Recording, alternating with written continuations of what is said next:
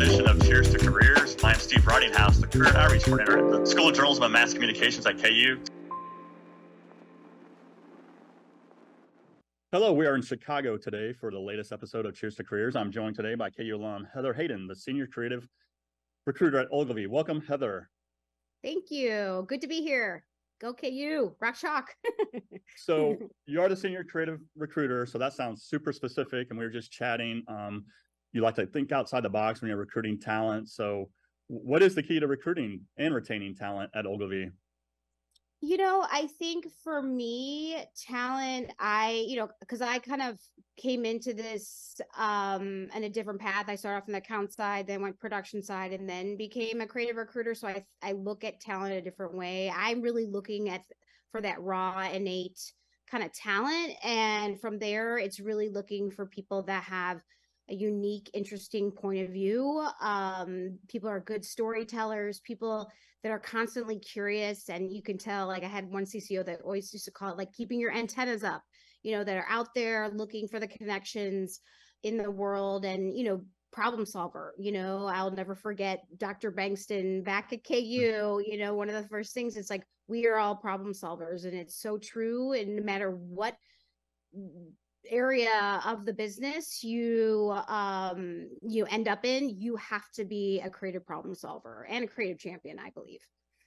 And in terms of how Ogilvy has a great reputation for retaining talent, there are people that have been here, which is not normal these days, like 20 years, 10 years, which is again not the norm. And I think there's one of the things I really love about Ogilvy is there's still a sense of humanity. There's a lot of shops out there, digital shops that, can kind of, really want to just, kind of run people into the ground in terms of the work. And there is just a real respect for talent and the creative process, as well as, the level of strategic thinking and ideas and the level of the ideas, which is just really cool to be around. And there's a lot of work we do also, for good, like using our skills for good versus just pushing product and really things that can change policy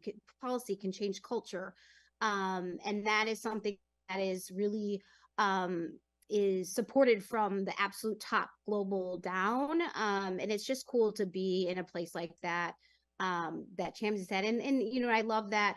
When I first started Ogilvy, I had my little David, Ogilvy and advertising book in my bag. And, those principles are still true to today, even with the emergence of technology and everything that's, evolving our business. And we still pride ourselves on those principles. But, it's all about evolving and thinking about things in a different way, but staying true to, kind of what we know is what produces great work.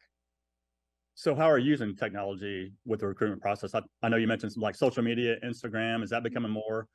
Yeah, I think there's different ways, like not necessarily at Ogilvy. I mean, I do obviously check social media is big, and understanding that people can use that space, because a lot of talent these days are digital natives or social natives. But yeah, like when I was at Havas Chicago, I built an internship program, because that was one of those things where everybody's like, oh, interns, it's like, well, if we find a creative way to recruit them, as well as we support them, while they're here, there's going to be a lot of success out of that. And we end up doing a recruitment draft that was all based on Instagram and the back and forth with people from our office, and kind of getting a better sense. And that's the cool thing about, these days, like when I first graduated, I had a piece of paper, a resume, and now, I really am looking for people that don't just tell me, they can show me, because you can show me so much, and you give me so much depth onto who you are and what drives you. And that's what's the benefit of, having an understanding and having that ability to kind of see people on social and see them as their real self, in a way too. What was your recruitment process like at Ogilvy? Because you've been there, what, about 4.5 years or a little over 4.5? Yeah. So like honestly, when I left my last agency, I was literally just going to freelance around and just kind of check out and see what's going on at some agencies. And, again, just kind of fell in love with Ogilvy and just the traditional sense that they are, but still trying to evolve and, and not, be complacent. And again, the quality of work and the expectations in terms of the type of work is just really important, because there's a lot of advertising out there, and it's, and there's just a type of work and a type of thinking and, grounded in very strategic, principles is really, work that I want, work that you can be proud of, so yeah, so when they wanted me to go full time, I was like, sure. And again, like back when I was on the account side, I had been at great agencies, like J. Walter Thompson here in Chicago, and another agency, Element 79, and which there was a real sense of collaboration and team and competitive, but like healthy competitive, and everybody kind of appreciated everybody no matter what level, title, whatever. And there was a sense that Ogilvy has that same thing. I mean, there's people that are, very old and have been at Ogilvy for 40 years. I mean, Joe Shirota basically built the CCO here, built the office, and, there's appreciation. There's no ageism, because a lot of places like, we just want a bunch of kids, but it's like, no, you can't have a bunch of kids and young talent. You need people that have been through it, can understand, but everybody needs to have that inner child in themselves and constantly, be curious about what is a new technology? How do we use it? Maybe I don't have to know every single thing about it, but you need to be curious and understand it and how it's used. Because I mean, that's, again, I think one of the key things that I think you should have to be in this business is curiosity, because you're constantly working on so many different things. And, like in the council, I start off on fishing equipment to oatmeal to Pepsi, like you just never know what you can work on. And having that ability to kind of jump in and out and of different subject matters and thrive on that, I think is really important. And that comes from just being a curious person. So are you doing a lot of celebrating this year? I think I saw it's what, the 75th anniversary? 75th anniversary. Yeah. I mean, I think, we celebrate, but we're always about what's next, and not kind of sitting on our laurels. We've had a lot of success in all the award shows, but I think we have more to do. I think in the last several years, probably since like 2021, there was a big shakeup in leadership, and one of the things is we are doing work and solving problems for a diverse world out there. And so making sure that our leadership and our talent reflects that, because, and for me, it's just kind of a duh for me, because I feel like, ideas and creativity and thinking is only stronger when you get like-minded people in terms of values and work ethic, but you bring people together from all different points of view, age, religion, whatever it is.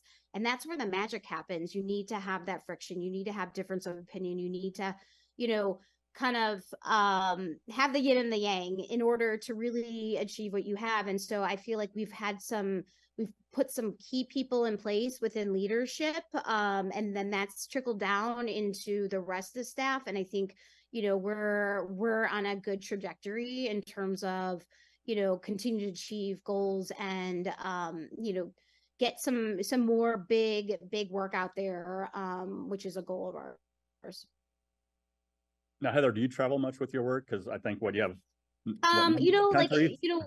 pre-pandemic, I was going to, was able to go to more portfolios into schools and what have you. But now with it being, the ability to be just virtual, which is actually helpful, shaking all those hands really made me come back sick with colds all the time. But I love, getting out and being at those schools and like, hey, I need to get back there, and just kind of be in the environment, because I'll never forget what it felt like to be in school, and that like cool energy that you get of you're just there to learn and experience. And so it's fun just, getting back. But so yeah, for the most part, don't really, I mean, we just combined, or we kind of teamed up with our California offices, which I've been helping build. So hoping to get out to LA again, because I've hired the team out there. And New York, I still haven't been to that office because of the pandemic. But yeah, and then DC, they always help me, or they always ask me to help them out. So I hope to get there. I do, but it's really not a ton of traveling, So when you're recruiting talent, I mean, how much do you figure in? I think I read somewhere where you're a big believer in team building. So when you're recruiting talent, how much do you figure in, like, hey, is this going to be a good fit for our team? Does that come into play? Absolutely. Absolutely. I think there's a certain vibe that you kind of have to sense. And I think, and understand kind of the vibe of the team, the client, and then knowing like where's the missing link, and, understanding that, and bringing that in. I mean, think you don't want all same, but you also just have certain guide rules of like, who seems to work the best, within Ogilvy, because every agency does the same stuff, but it's all different based on those people and how they roll. And so it's just understanding. And one of the things that's very important to me when I first got to Ogilvy is, being right in the creative department, the production department, and like, putting my antennas up and absorbing kind of the vibe and the feel, and just kind of getting a sense of like how they roll. And there's a lot of that I just am naturally good at, which is just fun, and just kind of picking up on the little things that can help you, inform you to be smarter and better at your job. And how was that transition from like accounts to production to recruiting? Was that a pretty smooth transition, a natural transition? So when I first so my basically I can go into my long story. So basically I was inspired to get into this business through my grandfather, who was like a French oil painter, and he was also a creative director in-house at Sears Roebuck and Company back in the day of the famous catalog, which I call the original Amazon and art copy. And he took me to Pearl Art Center. I would, we had an art room in my house, and like creativity and like was always in my family's blood. And so I always knew I wanted to be in advertising. I never knew exactly where I fit, and went to school, at KU, and it was like, are you a creative? Are you media? Are you account? And for me at the time, back then, I knew I had a creative spirit and created, but at that time you had to go to portfolio school to even compete, and I had to just start working. And so I was like, you know what, I understand the creative brain, I have a business side to me, and I'm going to be that account person that creatives really want to work with and helps champion and sell good work.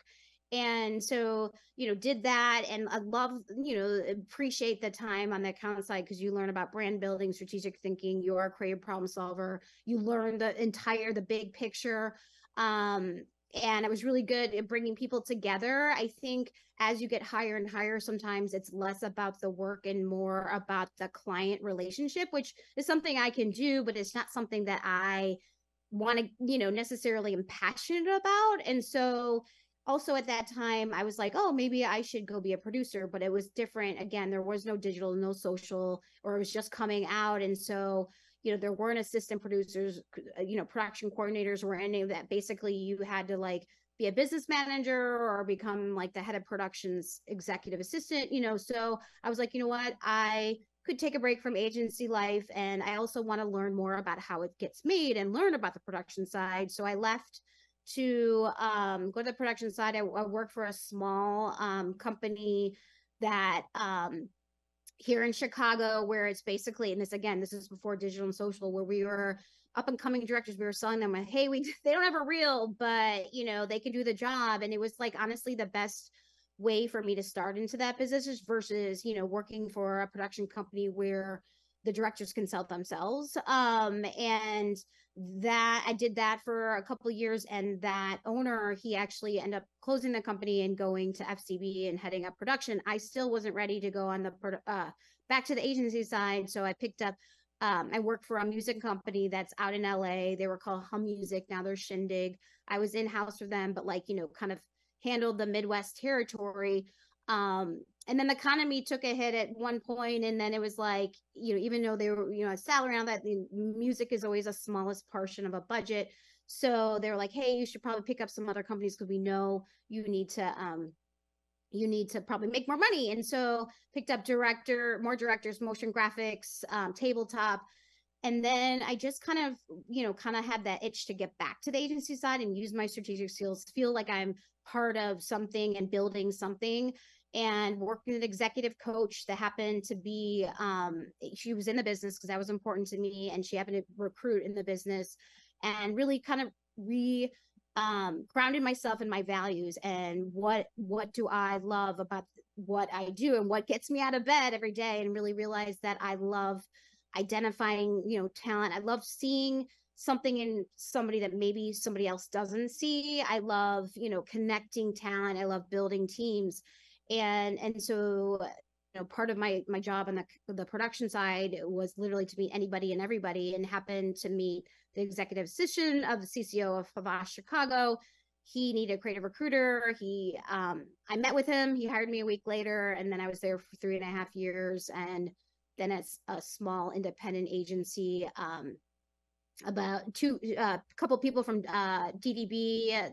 Vinny Warren was the CCO. He was best known for Budweiser's "What's Up" campaign.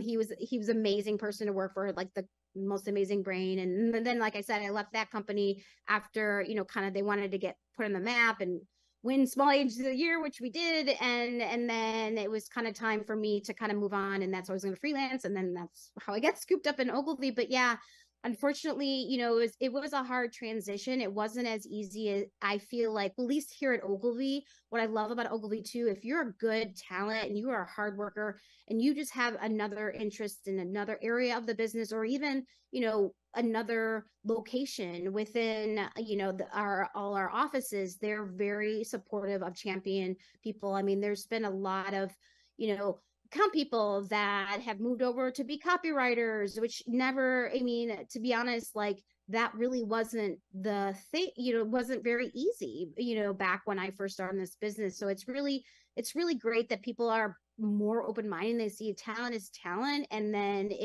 and putting them in the right place is only gonna hold on to that talent. And I think that's also probably a reason why people tend to stick around Ogilvy, because they feel like they're supported. And Heather, I know you're originally from the Chicago area. What brought you to KU? Did you have any KU connections? Well, so honestly, when you grew up in the suburbs of Chicago, it's either you're smart enough to go to Northwestern, you want to go to U of I, which sometimes feels like back to high school, or you go to like surrounding states. And landed, kind of found out about KU, had a friend that went there, and older brothers, and also just honestly learned about the journalism school and the ad program. And and also like being out of the suburbs of the city, where we're used to coming down to the city, and like knowing that Kansas City, which is smaller, but had that access, was a cool thing. So, and it also felt like a school that, because there's a lot of big schools where, in order to find your way, you have to join a sorority fraternity, where it felt like, you could do that, you could not do that, and you could get along. I remember like, visiting a friend and being at a bar, and people were like, hey, what's up? And just felt like very open-minded, and like people wanted to meet people and be different, like it just felt like college, what college should be like, of like, I don't know who you are, where you're from, but let's chat, and just made some really amazing friends through KU.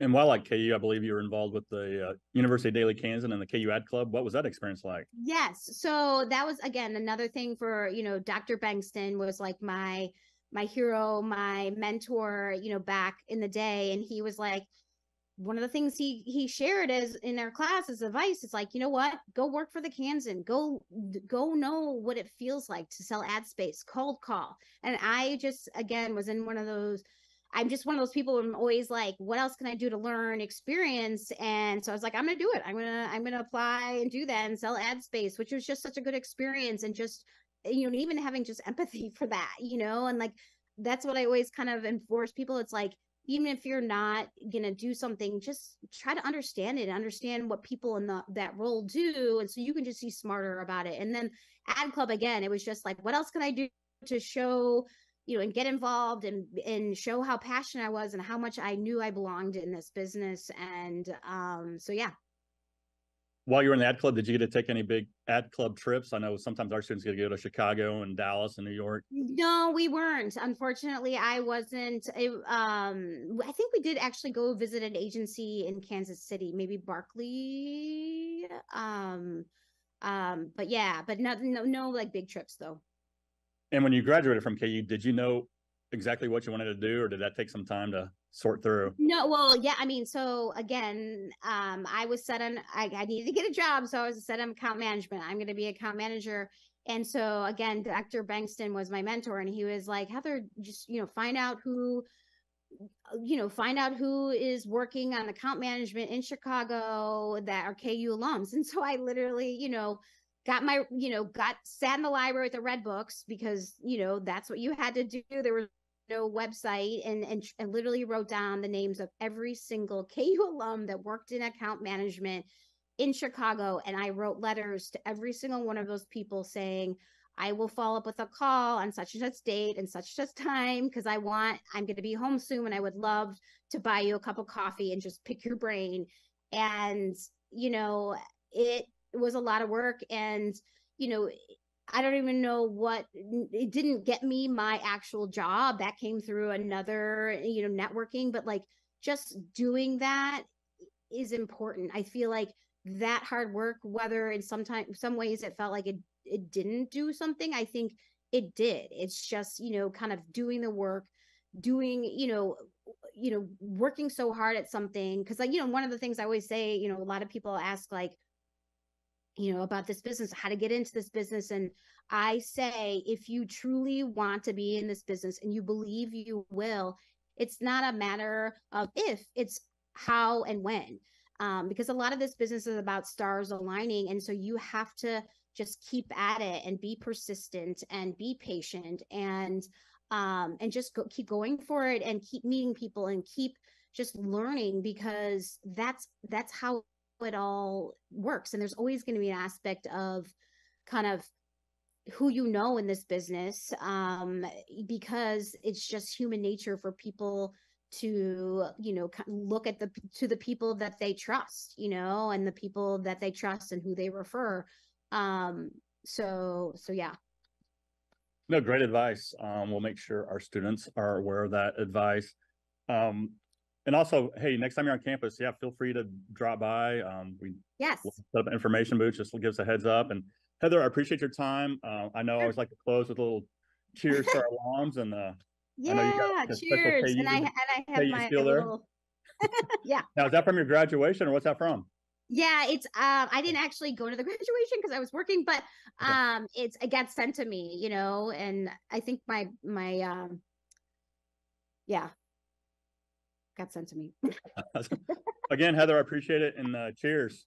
Yeah, cheers to you. Thanks so much for, you know, asking me to do this. Yeah, KU was really, really integral into my career, and I admire it, and I'm, you know, I just hope the best and wish the best for, you know, everybody that goes there. And so, yeah. All right. Thanks, Heather. I appreciate it. Thanks.